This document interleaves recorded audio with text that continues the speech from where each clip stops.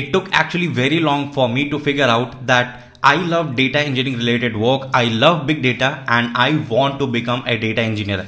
And why did it actually happen? Because when I was doing my MCA from 2014 to 2017, that time I was someone who was actually focused on the college curriculum. I was just only having a placement kind of mindset, means anyhow I just want to get a job, I just want to get a placement, without even thinking that what are my career aspirations. Like, I did not figure out anything. I was not that kind of student who was active in the tech communities, who was active on LinkedIn, or maybe attending workshops, webinars, or interacting with like-minded people who can actually guide me that what are the recent trends in the industry, what kind of job profiles are popular in the industry, how big data is evolving. I was just roaming around the software engineering related thing, maybe web development, backend development, iOS, Android, these kind of things. I did not do any development related things. I was just mugging up my subjects, passing my semester exams to get good grades. And as a result, and due to all these mistakes, I actually started my career very late. That means started my career very late as a data engineer. And that time when I entered into the industry and started my career as a data engineer, and I was just cursing myself that why did not I explore all these job profiles and tech stack by my own? Because if I would have done that, then this could have been a different story for my career. But today, if you are a student or an entry-level fresher, or someone who has no idea about the latest trends, technologies, tech stack, and most important about the job profiles in the data domain, and the most important question, how to figure out that I should go for this particular profile, I should go for this particular profile, and how can I map my interest, then you should watch this video till the very end, because I will break down each and everything profile wise so that you can make the decision very faster and you are not late like me. So we will be covering 3 super trending job profiles in the big data domain, which is currently trending and which is going to be in more and more trend in near future. Those are data engineer, data scientist, and data analyst. Let me know in the comment section if you already know the roles and responsibilities of these profiles, and give me your breakdown in the comment section. But before starting with the main topic, I have a very important announcement to make for all the aspiring data analysts, starting from the student type of background to any kind of professional and importantly non-tech peoples. So if you want to become a highly skilled data analyst and want to crack your dream job in dream companies with a dream package, then our Data Analyst Noob 2.0 batch is starting from 9th of December, and you still have the opportunity to enroll in this bootcamp. Early bird coupon code and the joining link has been given in the description, or you can visit www.growdataskills.com. In this bootcamp, you will basically cover the zero to hero journey of becoming a data analyst in just 3 months. And this is our completely industry oriented bootcamp, which will cover the industry oriented projects as well. And the beautiful thing is that every module will be covered from basic to advanced. So you don't require any prerequisite. Just join the bootcamp, learn everything in the live classes along with the live doubt support from the mentor who is actually working in the Microsoft itself for the data analytics role. In this new batch, we have upgraded the tech stack as well and have included the data analytics on cloud, which is Azure. So you will be well equipped with the top required skill set after covering this bootcamp. And don't worry, we have a proper placement assistance for you. Also, we don't do any fake promises of job guarantee because that is a scam. We truly believe in upskilling and helping you in your placement journey. Alright, let's come back to the topic and first talk about the data engineering job profile. That means if you want to start with the data engineering, how can you figure out that this is a job profile is actually for you? And I was in the similar shoes when I was starting my career with the data engineering, because I had no idea that what is the roadmap, what are the skill sets required to become a data engineer, and whether I will enjoy this job profile or not. So if in a short summary, I talk about the roles and responsibility of a data engineer. So they are the frontliners, means any company which is working on the data related products or trying to build a big data related solutions, data engineers will be the one who are standing on the front door. They are the one who are supposed to build a scalable and optimized data pipelines, because at the end, if you want to do the data analytics and want to bring the important business insights out of it, and you want to take a data-driven business decisions, then you have to bring different enormous type of data into the system. It could be a batch data, it could be a real-time data like your Instagram feeds and Twitter feed and any type of IoT device data, whatever is there, you first want to bring into the system. And when I say that data engineers are supposed to build this type of pipeline, this type of ETL process, don't think that their job is very simple, like they can use any type of enterprise tool which gives them a feasibility to use it over the web or as an application. They can use the drag and drop features, make a connection and bring the data into the system. No, data engineering is not that simple, because when it comes to create the optimized and scalable pipelines, lots of technical engineering challenges will come into the picture.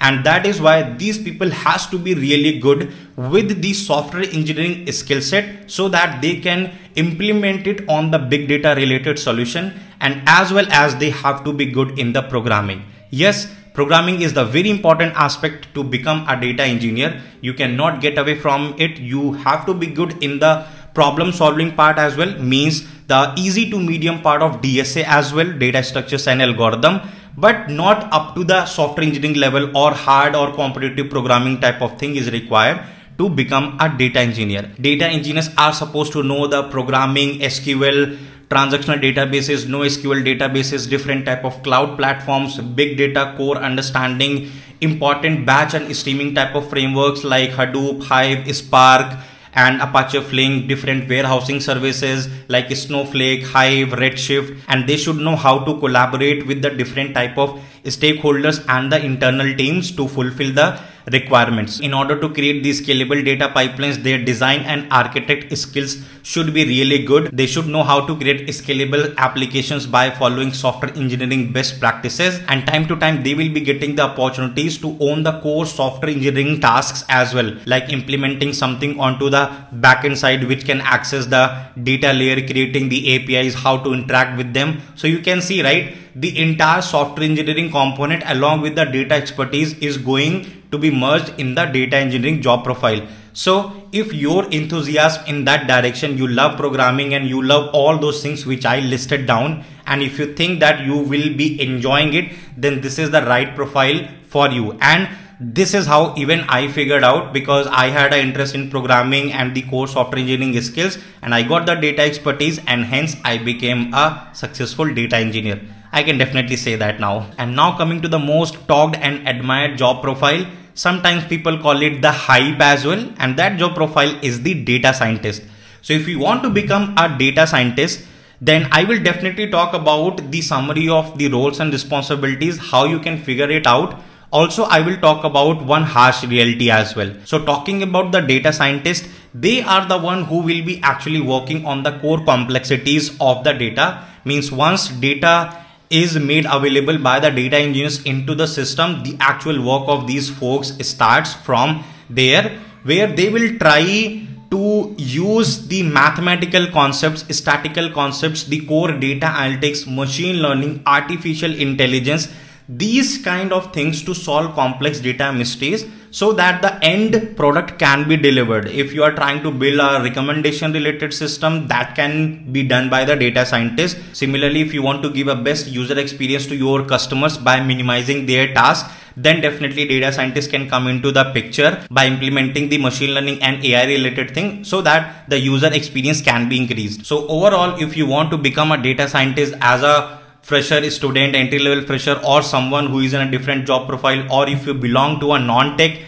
job profile, then you have to be good on the mathematics side, you have to be good in the statistics part, you have to be good on the machine learning, artificial intelligence and the neural network related components. You have to be good on the SQL and Python side as well. And for this job profile, you are not required to cover the typical data structures and algorithm related thing, because that is not being asked in the interviews. But the most difficult challenge in this profile for the non-tech people and for anyone who actually don't like these things, means mathematics, the statistics part, the core machine learning, because lots of mathematical complexities are involved, that like the algebra, your calculus and all those things. So maybe when you start with this job profile in the beginning, you might like it because you have not deep dive into the actual complexities. But as soon as you go on to the advanced part of it, sometimes you feel that maybe you have taken a wrong decision, and that actually happens. So I would highly recommend that deep dive into it, even when you are exploring the roadmap, the topics, everything. I have even created multiple videos. Deep dive into it and understand it, because your interest matters a lot. If you don't enjoy mathematics and all those things I mentioned for the AI and machine learning, computer vision, neural network, all those things, then that is going to be really difficult for you to survive in this job. And the harsh reality I was talking about, for anyone who is just starting as a fresher or someone moving from the non-tech job profile, getting into the data science role specifically, or to become a data scientist at the early stage of career, is very challenging, because most of the companies required some sort of data expertise, some sort of experience in the data domain from the candidates, and then they actually allow them for the interviews for the data scientist role.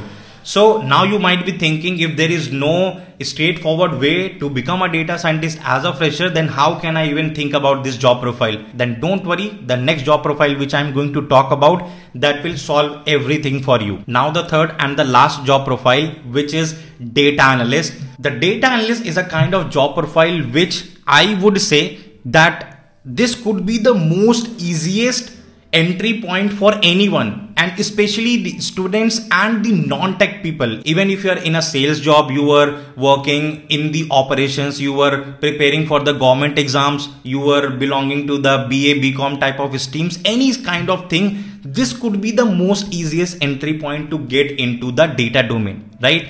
In the beginning, your salaries might be little low, not too much, because if you're targeting good product-based companies, they are paying a really good compensation for it. But sometimes what people feel that when they try to compare data analyst with the data scientist, data engineer, maybe the gaps of 1 lakh, 2 lakhs for the salary part, they think that no, data analyst profile is not worth it. And that is the wrong mindset. And why this is the easiest entry point? Because the data analysts are the one who are actually the backbone in the data ecosystem. Why? Because these are the folks who should be really good in understanding the domain knowledge. If you are working in a healthcare, you should know the crux of healthcare data. If you are working in a banking data, then you should know the crux of it, how banking system works. So as a person, you should be really good in your domain analytical skills. You should have a really good idea about the business. You will be the one who will be interacting with the stakeholders and end customers directly. Data engineers, data scientists don't get those opportunities often, but you will be delivering the end product to the customers. Hence, your skills, basically the communication skills, writing skills, collaboration skills should be also really good, which you can even learn over the period of time, not even from your day zero. At the end, whatever data insights have been processed in the system, these guys will actually visualize them and will deliver the crisp information to the customers and the leadership in the form of the dashboard. So if we talk about the skills required to become a data analyst, those are also very minimal. Like you have to be good in the programming part, the Python. If you know the basics of it, that is good enough to get started with this job profile. You have to be good on the SQL side, which is again not complex like programming, and even no DSA type of thing is required in this job profile. You have to be good in using the Microsoft Excel type of product where you can analyze the data. You need to know the basics of statistics as well, which you might have done in your school days as well. Those type of basic things, and advanced part you can learn in your job itself. And last but not the least, dashboarding tool, Power BI or Tableau. These kind of popular dashboarding tool is something which will make you a complete package as a data analyst. And if you want to excel more and more in this domain, then you should also target the data analytics on the cloud platforms like AWS, GCP or Azure. So in this way, you have become a full-fledged data analyst who can get into any good top product based companies. And now even as a non-tech professional or non-tech person, you can realize the kind of skills which are required to become a data analyst are very minimal here. The kind of effort you need to put, those are also very minimal. And when you get hired by a company as a data analyst, you will be really strong in your data domain understanding. If you work there for 1 year, 2 years, 3 years, that is something which you need to become a data scientist, right? So this is the first ladder in the data hierarchy to become a data scientist. Take an entry point with the help of the data analyst profile, work in the company for 1-2 years, acquire all those understanding. Meanwhile, just keep on grasping the skills to become a data scientist as well. And after that, easily you can apply for any company who are hiring for the data scientist role, or even in your current company, you can take an internal switch to become a data scientist. So that is the clear-cut path. And with all these understanding, which I talked about for all these 3 profiles, you will be able to figure out that which job profile suits you the best: data engineer, the data scientist, or the data analyst. I have talked about the skill set, the roles and responsibilities, and apart from that, why you should actually go for it. So if you are a programming enthusiast or software engineering enthusiast, go for the data engineering profile. If you are someone who loves the machine learning, artificial intelligence, mathematics, statistics, those type of analytics, go for the data scientist kind of job profile. If you are someone who loves the business, who loves interacting with the stakeholders, good at the data representation, creating the dashboards, then this is the job profile. The data analyst is a job profile for you. And again, for all the non-tech people, I am highly recommending this profile for you because this is the most easiest entry point. You can check many podcasts on my channel where people from the non-tech type of profiles like sales, operations, BA, BCom have transitioned successfully into the data analyst role.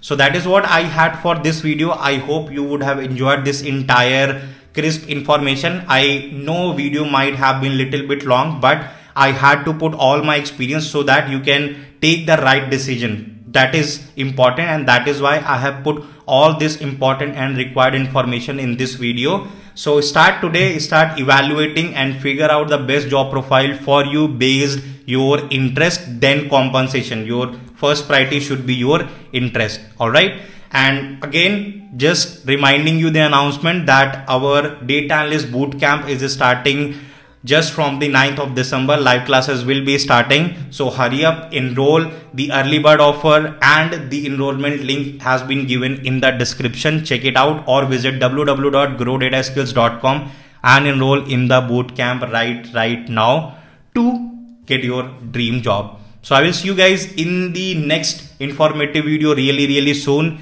Meanwhile, like this video so that you can help other people as well to understand that how they can figure out that which job profile is best for them. And if you are new to the channel, then feel free to subscribe and press the notification icon for all these type of amazing videos. I will see you guys really soon. Till then, just keep exploring data.